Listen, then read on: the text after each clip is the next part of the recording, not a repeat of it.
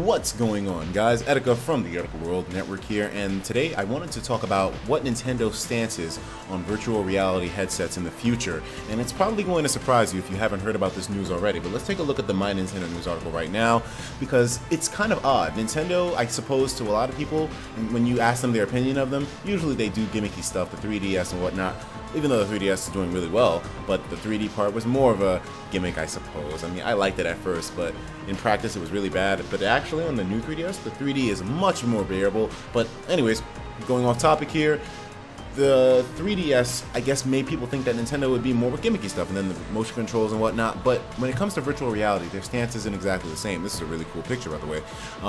Reggie explains why Nintendo is betting on esports rather than virtual reality. And it's a surprising thing to read, man. I mean, Nintendo not going for the gimmicky thing that everyone else is right now, or rather, they didn't really, because you know, Nintendo started. Well, I mean, Nintendo was one of the first to kind of pioneer virtual reality when it came to the what was it? What was that big ass red headset? The Virtual Boy, I think that's what it was called, and that thing failed. So I guess maybe they are still burned from that, but who knows? Let's look into the article right now.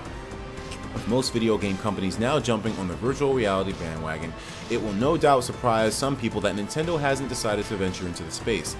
Reggie Fils-Aimé says that they have experimented with virtual reality and AR with the ill-fated Virtual Boy and 3DS. And I mean, the Virtual Boy came out at the wrong time, it had the wrong hardware. To be honest, man, I was hoping that when I started this video talking about the Virtual Boy, that it actually wouldn't be a part of Nintendo's reasoning and logic as to why they're not entering the virtual reality headset now. Because the Virtual Boy was over 20 years ago, or almost 20 years ago, if not. It's a different time, man. Different place, different economy, different hardware, different demand. You know, no one wanted virtual reality back then, but there's some people now that are actually big on the idea. I was really hoping Nintendo would not use Virtual Boy logic to make themselves seem as if they shouldn't enter the market now. Come on, Nintendo. Times change, man. Something that can come out in the past probably has a much better place in the present. Anyways, he also explained that they're currently conducting their own research with internal experiments, but the company simply does not believe that virtual reality is ready for prime time yet. Instead, they are focusing on the growing popularity of esports, where they have seen big success with Smash Bros. And the recent Nintendo World Championships 2015.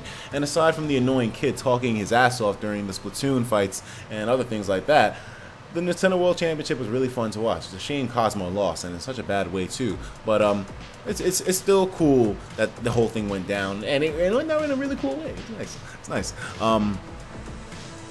Yeah, so we have a long and deep history with virtual reality with the Virtual Boy, and we also have a history with augmented reality because there's AR in Nintendo 3DS. Reggie said, we know the tech and we know how tech has evolved. For Nintendo, we always go beyond the tech to make sure that the experiences we do are fun and they're social. And I think those are two key opportunities today on the virtual reality and the augmented reality space.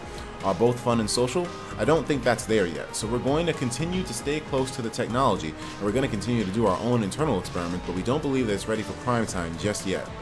We saw success last year with the Smash Bros. Invitational, and Smash Bros. Has always been a game in the esports community. What we're really gratified to see is that the community has now embraced Smash Bros. For Wii U because it has the speed and customization they like. Damn right, man. Much better than Brawl. And we're also seeing this embrace of Mario Kart 8 as well as Splatoon in competitive environments, and we've always been close to the esports space and will continue to be. We've always been close to the esports space? You need to change that statement, Reggie. We're fortunate that we've got the range of content to pull it off in the here and now, and we're really gratified to see the reactions. All that we're going to do in the mix is we think about proper opportunities, future E3s, as well as potentially taking the idea outside of E3. So it's something that we're going to be looking at really hard. Basically saying, we ain't fucking with no VR. And I can understand, a lot of people who have not tried VR to this day will feel like it's a gimmick. And before I tried the Oculus, man, you talk to me about virtual reality, I would have been like, gimmick, sign it off, next. But when I put on that Oculus Rift and I was playing those horror games, I have never felt so disturbed in my life, man. The thing is, though, is that you have to have a good computer to run a virtual reality game really well. If your computer is kind of subpar, then the game won't run as smooth as it should, and your experience will be watered down. Thankfully, I have this really good computer, so I was able to play the VR games perfectly, but that, I think, could be a hindrance to it. Maybe the technology surrounding virtual reality isn't up to speed yet across the board for everybody in the world, but I see that as being the main thing. Remember, game streaming, like doing it from your console, but having the processing happening on a server and sending the signals back and forth, that's an idea that was tried out many times. In a lot of situations, it failed because we didn't have the overall technology to support the concept, even though the concept itself was an amazing one. But technology wasn't up to par to be able to keep up with the online latency, and then, you know, people not having the connection to be able to do online game streaming like that. And maybe that's exactly what Nintendo was seeing when it comes to virtual reality across the board. Maybe the technology just isn't there yet, because he wasn't really specific in this article. Even though Reggie made these statements and he said, oh, virtual reality, we don't think it's ready yet, he never explained why. Why? Oh, I mean, I guess he said maybe, oh, because, you know, in the social space, virtual reality wouldn't work too well. And, you know, I mean, I guess it's true. Like, if I have a VR headset on, I can't really play this with, I guess, friends in the living room or whatever, although they could see it on the TV. But I guess he's saying there's no way for multiple people to be engaged with virtual reality at the same time equally. Yeah, he's got a point.